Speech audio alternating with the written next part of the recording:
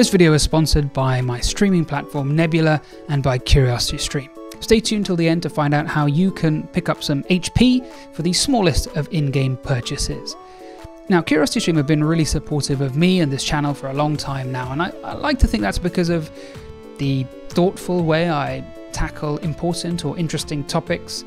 Well, that's all going to change today because I'm finally realizing my ultimate intention, medical posting. Yesterday, we're ranking organs. I've got a day off, and as you can probably tell from my eyes, I stayed up really late last night watching a lot of Tier Zoo, and I figured, hey, I could do that, except much worse. So that's what this is, a definitive tier list of organs concentrating on the human biome, about which I have some strong feelings, so I've just decided to freestyle this. I had some thoughts on the walk over here, but it's off the cuff. I will choose whether I talk about organs or organ systems via a complex combination of random chance and whim. Now, as with any tier list, people start by saying that this is just their opinion, and I'm sure there'll be errors, but not on this occasion.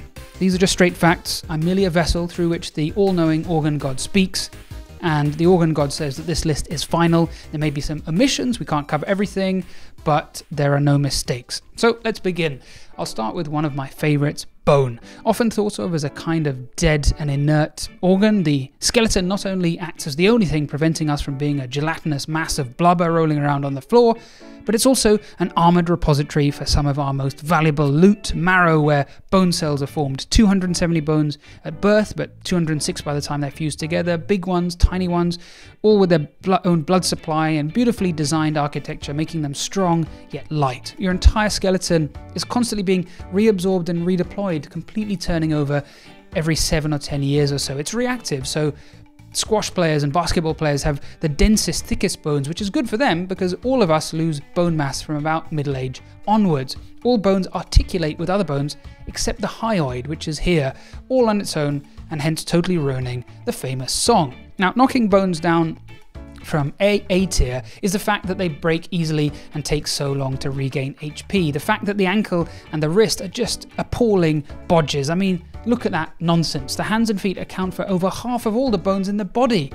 Whichever dev implemented this patch needs to be placed in a full body cast. And unlike most of our primate cousins, we don't even have a penile bone, and yet we still call it a boner. Very disappointing, B tier. Now, talking of tasty, tasty marrow, next up is blood. Oh, you think blood's a tissue, not an organ? Well, not only are you wrong, but you will be our first blood sacrifice to the blood god.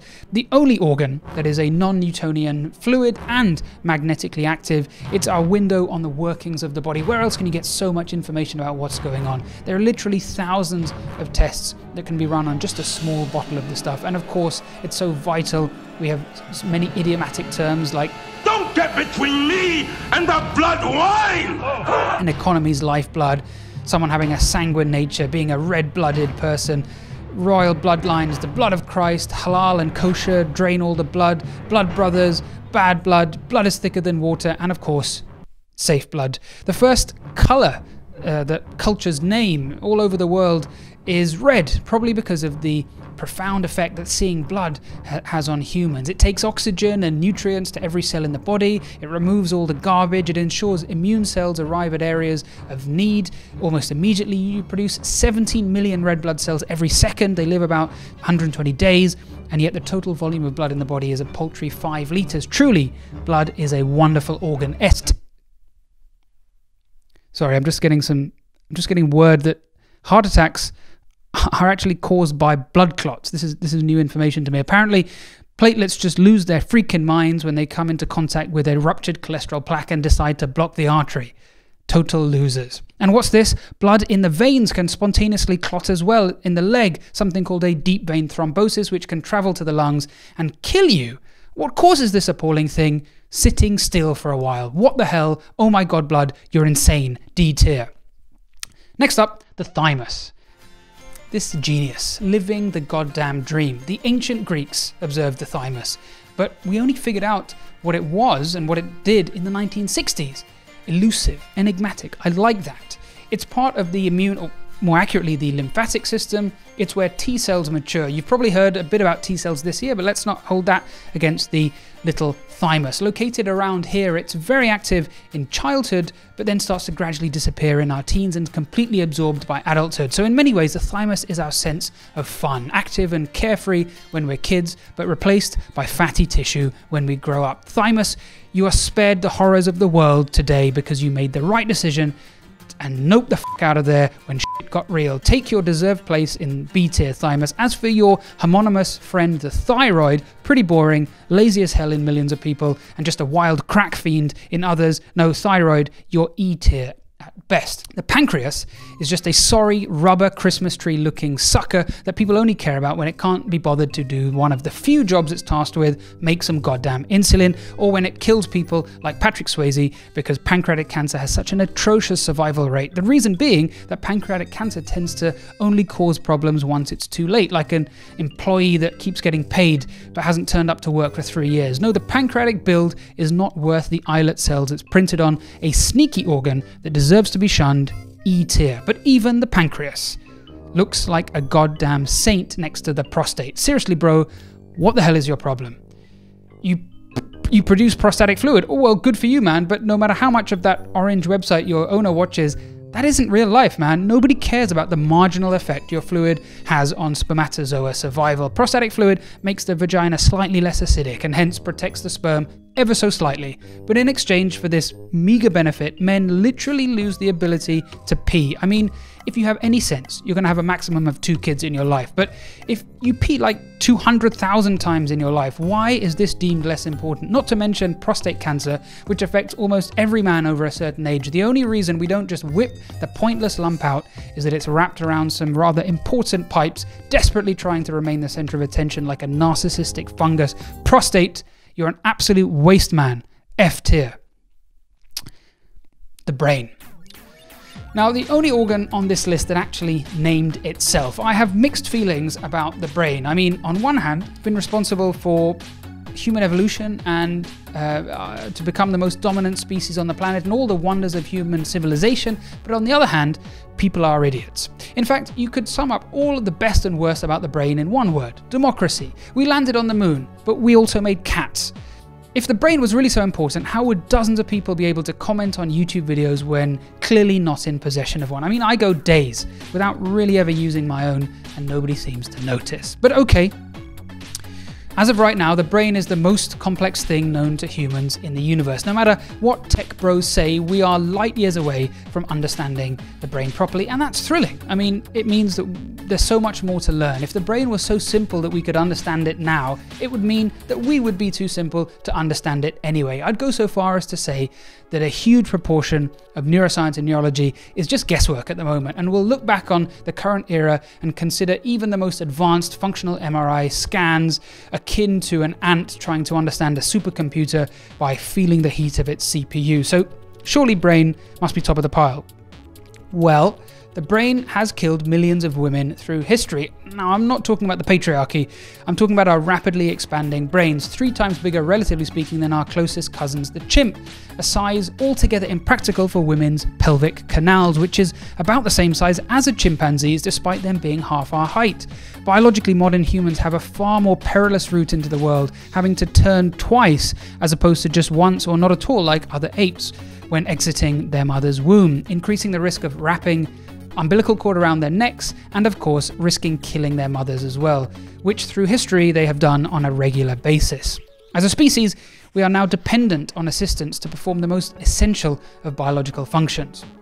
Our brains are simply not designed for the modern world either. Our cultural progress has been so rapid, ironically because of our brains, that we're biologically adapted to a very different world to the one we find ourselves in today. Things like motion sickness, violence, cognitive biases, superstition, fear, obesity, so many problems, big and small, can be traced back to the fact our brains still think we're gatherer hunters on the plains of Africa. S tier. And you're right, the female pelvis is a shocker, so I think bones should be knocked down another tier. Now, if you can nerf an organ and pretty much carry on with your life without much issue, then you're never really going to score higher than a C, and that's where we find the spleen. Now, that's not to say it's not clever. It filters blood, it's got an important role in the immune system, meaning that people who have lost their spleen need to take prophylactic antibiotics. But my favourite splenic feature is actually its ability to act like a little blood bag and resuscitate the rest of the body in case of sudden blood loss or when diving and in need of some oxygen. I even made a whole video about that. So the spleen sits on the C splenic flexure in the tier list. As for the gallbladder though, useless as hell and just fills up with stones that get stuck in various places, causing pain, inflammation of that other low tier trash organ, the pancreas, or even life-threatening infection. Get out of my sight. But just next to the utterly disappointing pancreas and gallbladder is a beast that single-handedly redeems the otherwise sorry abdominal cavity, the goddamn hepatic hulk, the abdominal abomination, the monster of metabolism. It's the liver. The liver is wild. It metabolizes almost everything you put in your body, no matter how idiotic. It laughs in the face of Gwyneth and her goop detoxes because it detoxes more in a minute than a lifetime's worth of juice cleanses. The digestive system sends all the nutrients to this Amazon mega factory that breaks down fat, tucks energy away, churns out dozens of different things, hormones, clotting factors, proteins, bile. In fact, nobody even knows how much the liver does, but most textbooks estimate it performs about 500 different roles. 500. And you sozzled drunks just abuse it with alcohol. It's so complicated that no matter what we do, no machine can replicate its function, and the only treatment for a broken liver is a transplant. Luckily, its powers of regeneration are so incredible, we don't need to transplant very often, but even when we do, that is remarkable. You can donate up to 70% of your liver to someone, and that chunk will develop into a whole liver, plus yours will grow back into a full liver in a month or two. Are you kidding me? The liver, God tier.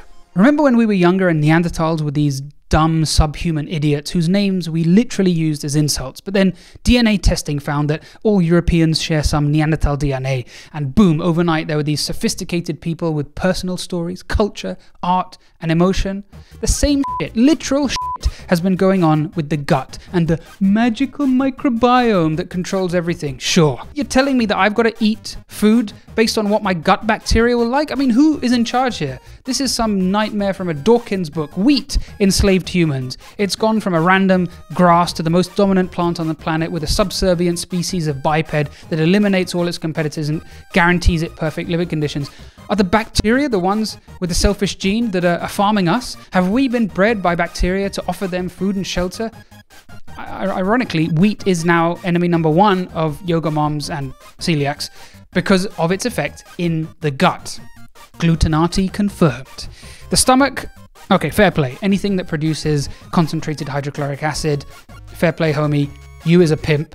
But the bowels, geez, I mean, literally nobody cares. You're a few meters long, big deal. Get in line behind the circulatory system, nerves, and lymphatics. Oh, the bowel has a second brain? Get real. Nobody believes that except gastroenterologists, people who voluntarily went into a career looking up people's backsides. Intestines, E tier. Jejunum and duodenum, D, but only because I like the names. Interstitium, get out of here. That's not even an organ. Everybody knows it. Next, kidneys. More gangsters right here. What do the kidneys do? Make urine. That's like saying, what does an engine do? Make smoke. The urine is just incidental. It's a byproduct. The kidneys and the liver form the most badass tag team since Desmond Haynes and Gordon Greenidge opened for the West Indies. That's a niche reference, but those who get it will appreciate it. Ensuring that your insides maintain those Goldilocks perfect conditions. The kidneys tightly regulate pH of your blood with such incredible control that they laugh in the face of alkaline diets, because no matter what you ingest, your interior acid-base status remains remarkably constant. Each kidney has about 1 million separate nephrons, each filtering the blood, removing waste and fine-tuning electrolytes. Along with the heart, kidneys regulate blood pressure and even control red blood cell synthesis. They can take an insane punishing and recover. A tier for these bad boys. The uterus. This is a goddamn sleeper cell special agent Charlize Theron badass. Chills out for like 95% of the time until enlisted into action and literally grows a new human, along with another absolute dynamite organ, the placenta. I know us guys like to think that we're the ones with an organ that can get bigger when called upon, but the uterus goes from the size of a pear to the size of a football, a proper football. A football of pure muscle that is so strong it pushes the aforementioned stupidly big-headed small person out through that narrow birth canal. For being the incubation chamber for every human that has ever lived, the uterus is S tier, even though it does tend to kind of lose the plot every month or so. Lungs. Basically just big balloons. Mucus is by far the most disgusting bodily fluid. Lungs seem very hand in glove with COVID-19, and coughing just a deeply unpleasant human experience 0 out of 10 would not recommend to a sentient AI. The heart and lungs both require a lot of physics to understand, but while fluid dynamics is just awesome and logical, all those infernal gas laws and diffusion gradients and just all that crap, I mean, you can't even see air, like who cares? But I will concede that the lungs are fairly important, what with gas exchange and all. Actually, gas exchange is pretty cool. No, it's very cool actually. Looking up, blood gas and fiddling with the ventilation set. Okay, it's nice. The kidneys aren't the only organs that regulate pH. The lungs do it too. If you overdose on something acidic, the lungs blow off carbon dioxide to compensate. If you consume something alkaline, it'll retain CO2. So kidneys and lungs combine to provide metabolic and respiratory compensation for exogenous acids and bases. Any organ that openly mocks quackpots who endorse alkaline diets are okay with me, A tier. Plus, the left lung took a voluntary debuff in order to accommodate the far more important heart, so they know their place. Bladder, don't waste my time, D. Urethra, E. Ovaries, S tier. Testes, E tier. Why so different? Well, maybe just to wind up the red pill boys, but come on, get a good kick in the knackers and try to tell me that the testicles are the pinnacle of design. Intelligent design, bollocks. Penis and vagina, you're fine, you're doing a good job, but you already get way too much attention. I don't want to enlarge your egos any further. Solid A tier. Cervix and breast take a knock due to just being way too fond of cancer, but breasts have maintained an A tier ranking due to literally being the reason we're called mammals, and of course providing nourishment to miniature humans. Skin, truly horrendous, F tier at best. Skeletal muscle, sure they look nice, but have you ever cramped up so hard that you limped for a week? I have, but I'm feeling generous, so they can be B tier, but smooth muscle just goes about its job without any fuss, doesn't need any attention, A tier. Mesentery, if I wanted an apron made of fat, I'd have gone to an all-you-can-eat barbecue. Eyes, pretty cool. I like the fact that they possess the fastest and strongest for their size muscles, although technically I guess that's muscles. But RGB vision is a pretty major buff for the human build, which can be traced to a viral infection that we subsumed into our DNA millions of years ago. But 10 million colors that we can see is paltry compared to some birds, for example, and we've got a blind spot in our retinae due to them being put on backwards with the blood supply in front of the visual receptors, a mistake that, say, cephalopods do not make. And we have to view everything upside down and flip it in our brain, but due to their sheer complexity, they've got to be S tier. Ears, B. Nose and olfactory center, A. We can apparently discriminate 1 trillion odors, allegedly. Now, the heart is an organ that I personally have no connection with.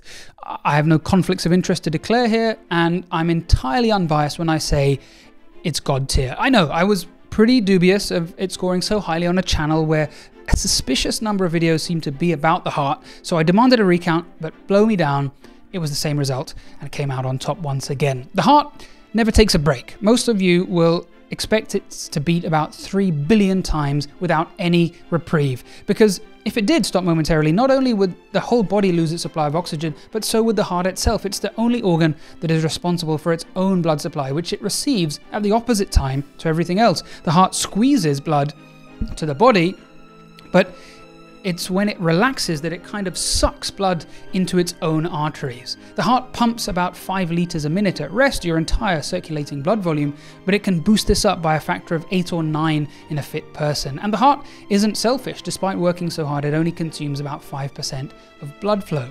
It's the very first organ to form in the fetus. You're born with about 50% of the heart cells you die with, and after infancy, they simply don't respawn. They're the thoroughbred horses of the body, bred for one purpose, to be the most efficient pumps possible, which also means that they can no longer divide, causing heart cancer to be vanishingly rare. If you were to remove the heart from the body, it continues to beat on its own. That's what it wants to do. It's the engineer's organ, both an incredible pump and an electrical circuit all in one.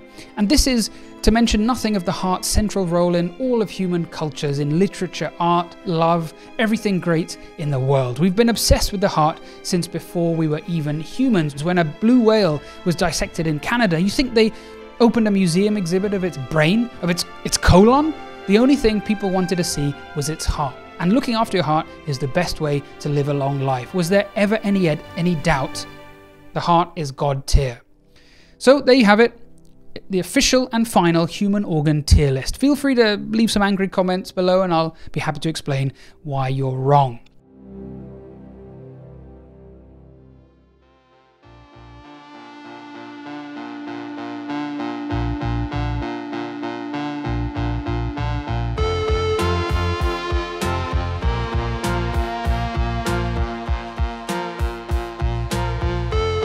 CuriosityStream have once again generously supported me, which allows me to keep making these videos in the occasional spare time that I get. So if you find the videos on this channel interesting or entertaining, or, and I seriously doubt this one, useful, stick around for one more minute and maybe visit curiositystream.com/medlife and use my code medlife to get what I honestly feel is an amazing deal. Just under $15 for a whole year of CuriosityStream and Nebula.